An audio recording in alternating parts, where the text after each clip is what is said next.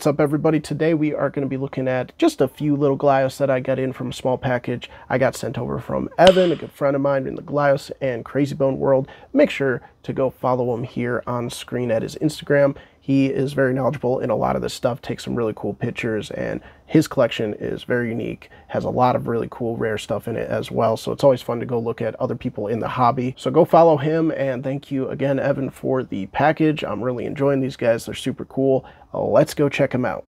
All right, let's check out the package and the few little Glyos that are in here. This is all super collection specific, so more Armorvors, another skeleton, more things to just add to my continuing growing shelf of different pieces. Oh, I forgot there's some Mushis in here. Well, let's take a look at those first. I'm not sure which wave these Mushis are from, but I just really love the look of this gold and green metallic-y vibe. They look really sick, honestly. But there's a nice look of this one. Again, that just looks really sick with that metal-y green and everything.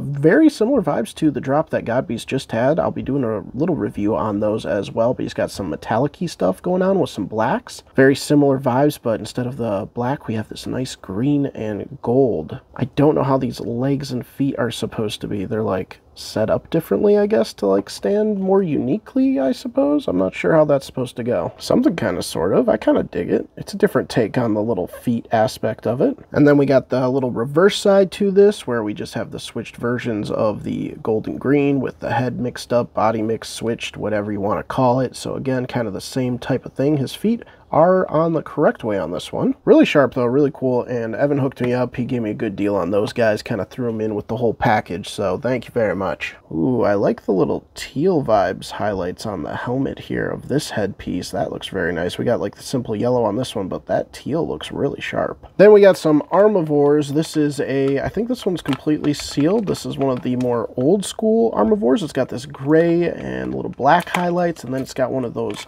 little classic original like wolf heads. We are going to break into this one because I'm going to be displaying, so you know we got to get this stuff out. But there we go, a really sharp one. This is from one of the earlier waves, I believe. Not one of the first drops of the Armorvors, but one of the earlier ones, so it's very, very cool. Back when they still were doing the nice kind of wolf head design. This is like an interesting yellow design for the wolf head. Let's do a swap on the head itself here so we can get a nicer look at how that would be on the figure. Looks very sharp, actually. I dig that little kind of bright highlighted yellow against that gray body. That looks pretty sick too. Another one for the shelf. And then we've got this very cool black and green, very much my vibe as far as color aesthetic goes. I can't remember the name of this one, but it's one I've been looking for a while. I kind of spotted it here and there on like eBay and such, but just haven't found a good deal on it yet. But now I did. Check out that monstrosity. That looks sick. Very cool look with that green and black. I love it. It's got the nice like pink highlights of different features on his gloves and armor and helmet. It does have, I forget what these guys' names are called. I'm not the biggest fan of those heads. Luckily, it did come with the traditional Armorvor head as well. So there we go, ba-bang, ba-boom, looking very sick. We can even flip it around and look at that doggo head as well. There it is. That looks actually really clean with that nice green. That looks very sharp. Another one that I had been looking to get but haven't found a good deal on either was this little Armorvor critter. This is the Manglorian Armorvor. So I had spotted him before. I didn't realize it was from the Manglorian line until like the Manglors came out, and I was like, oh wait, they did like cool variations with more of the classic Onell stuff, with Armorvors, with other guys, with the skeletons. I actually have the skeleton Manglor variant, I guess, but I didn't realize, I didn't put two and two together until the Manglor stuff came out. So now I actually have the Armorvor Manglor, which looks pretty dope. Got that green and purple.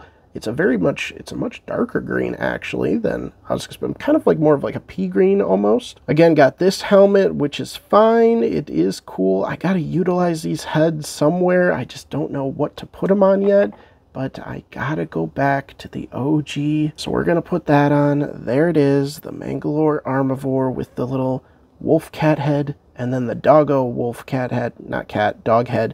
Very, very sharp, very cool. I think I like this one a little bit better on the Manglorian one, but he looks pretty sick. Glad to finally have this one again, because it's like one that I've been keeping my eye out for, and then the Manglors came out. I was like, oh yeah, I definitely got to get that one for the collection. And then lastly, we have one skeleton, one that I don't have yet, surprisingly, because I have so many of them now of these guys. But this is the Demon Slither Manglor, a very, very cool piece. I think this was more of a promotional type thing, like you had to pay extra for it, or you had to be part of a little fan club in order to get this one. So this is more of an exclusive skeleton figure, which is very cool. So not one you see super often, and of course it's just, it floats around here and there, I'm sure, but not one you see very often just because it was a more exclusive thing. But he looks absolutely dope. I have one vaguely similar to this. It's got like a lighter tone of pink, kind of the same kind of vibe, but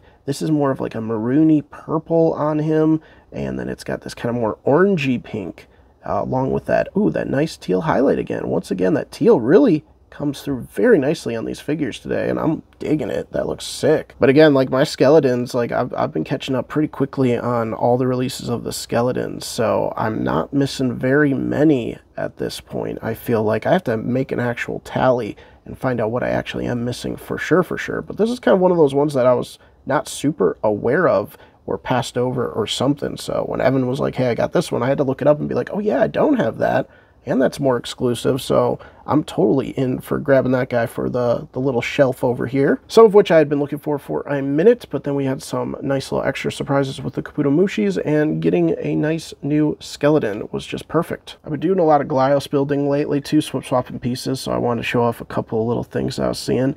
And this is a Mighty Maniac's head with the Manglor that just came out. Come on, how good does that look? I don't know, I just wanted to show off some of the stuff I've been fiddling with all my extra pieces. So this guy just looks stellar. Very Creature from the Black Lagoon vibes. Obviously, it's kind of what the headpiece is going for a little bit, but it works very well with this nice tall body shape, I think. I've been also practicing with some fabrics, so I kind of made a cape for this dude, kind of threw him together, made him a little belt and a cape.